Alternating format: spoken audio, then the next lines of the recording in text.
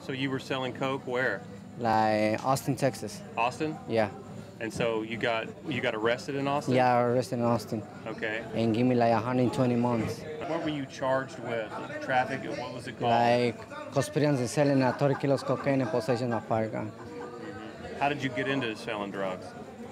Like, you know, like sometimes you work in construction and you pay bills, and sometimes you no got some money and have no money for pay, and somebody comes to you and see that somebody else like you got good cars, and you talk to the guy explains to you, look man, do this and you gotta make some money, and the guy introduced me in the business, right?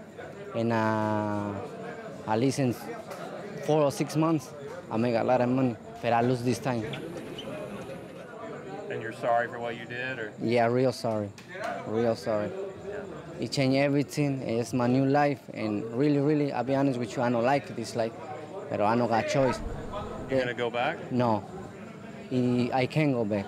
Why? Give me life for coming back, so I can't come back. They'll give you life for going back? Yeah. Yeah, so that's why I can't coming back no more.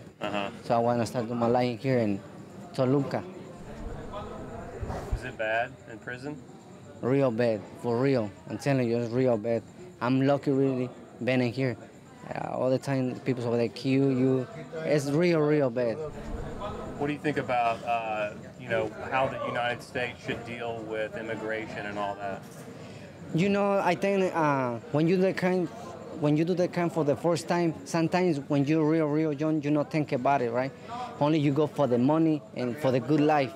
But when you already do the crime and you've been in prison, like you grow up and you think about it, they happen you do, it's no work.